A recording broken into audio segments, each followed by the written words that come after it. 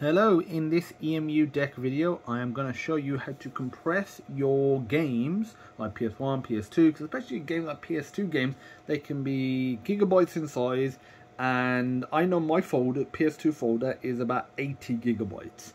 And I've got I think a 1 terabyte micro SD, but even then it adds up. Unless you game multiple micro SD cards, and even then, the reality is it adds up. So how do you fix that? So there's a built-in compression tool into EmuDeck, and I'm going to show you how to do that. If you have not got EmuDeck set up and you're interested, which I'm sure you are, there's a link in the description to set up EmuDeck, and I'll provide the link that allows you to set it up for everything, but I've got videos covering to set it up just for PSX2 or just for RPCS3 and other emulator ones coming soon. Okay, first of all, you want to switch to desktop mode. To do that, press the Steam button, power, and then press switch to desktop. Obviously, I'm sure you already know this, but if you don't, obviously I'm guiding you through it.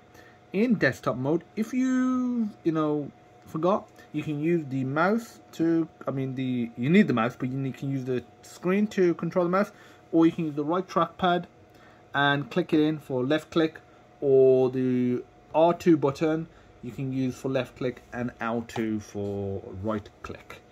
Okay, so first of all, I'm going to go ahead and show you the size of each folder, and then we'll compress it and see what we get afterwards. So ROMs.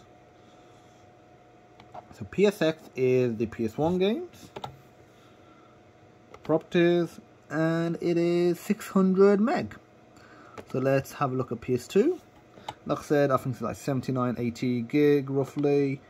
Yeah, 80 gig, let's call it 80 gig. So 600 meg and 80 gig. Let's see how that does. So the PS1 folder has one game in there. PS2, it's got a bunch. I think it's probably got about 20 or so in there. So a fair bit. You want to open up EmuDeck.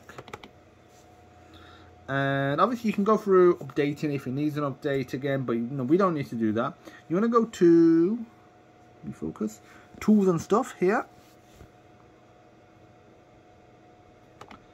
From here you want to go to EMU, let me focus in, EmuDeck compressor, and here we go. So it can compress you up to 70%, and it uses a CHD format for PS1, PS2, Sega CD and Dreamcast games. For GameCube and Wii, it uses RVZ. I do have some GameCube and Wii games, but I haven't checked that folder, what the size is. That's fine. I'll just click Run Compression Tool. Okay, so yeah, that's fine. Yes, let's start. Okay.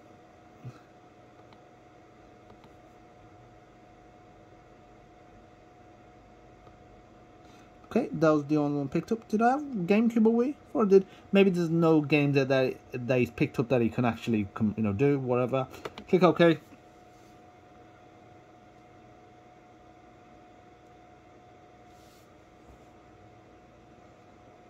So just gonna make it a little bit bigger so we can actually see what's happening. So obviously you can maximize your lighters or just drag it like I did. And yeah, so that's going through compressing the games now.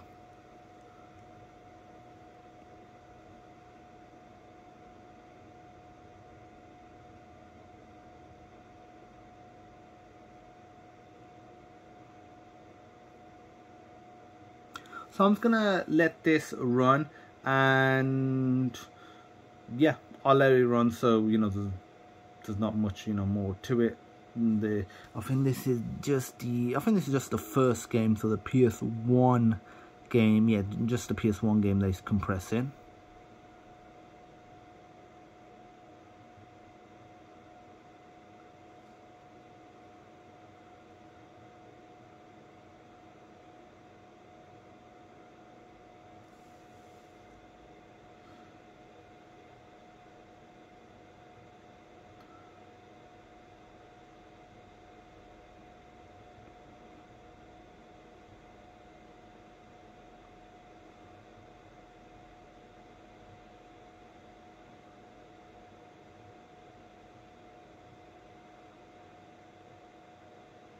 Okay, so one game has now been compressed, it's going through and doing the PS2 games.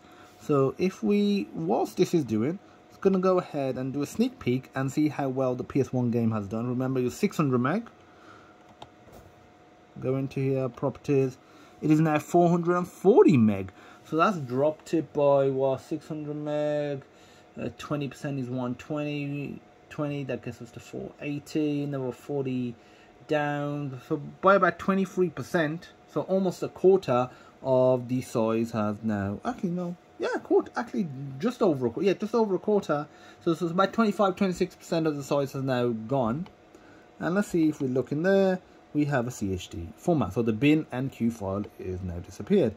So this is compressing. What I'm going to do, I'm just going to, just pause it right here, the video, and then I'll, resume once it's all done, and then we can have a look at the PS2 one, because PS2 is going to take a bit of time. So bear that in mind, things can take a bit of time. So if you're doing it as you're adding games, it'll be quicker than doing it like how I've just done. Okay, so the compression has now been done. It's been about 6 hours. I think it's probably been done about 20 or so minutes ago. I did just pop out to grab some food. But before I went out, it's just a quick burger. But before I went out, it hadn't been done. So it was like 5 hours. So there was a lot of time.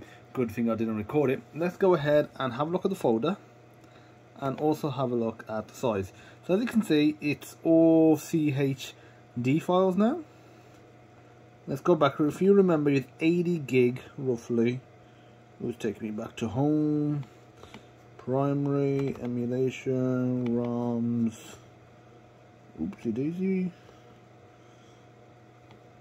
PS2, right click, go to properties, let me focus in, 48 gig. So it's knocked it down a fair bit, to be fair, what, 8, 16, 24, 32, so it's knocked it down by 40%.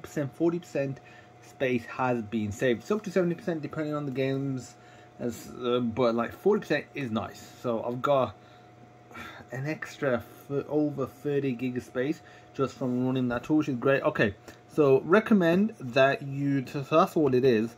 So you can go ahead and end the video if you want to, but we're gonna go back to game mode to show you that the games still appear, still work fine.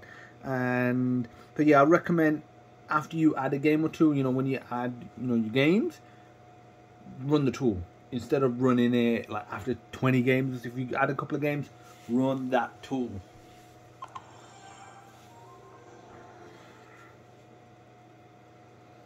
Okay, so if I go to emulation station, play, and if I go to PlayStation 2, those are one of the ones that was compressed. If I go to God of War,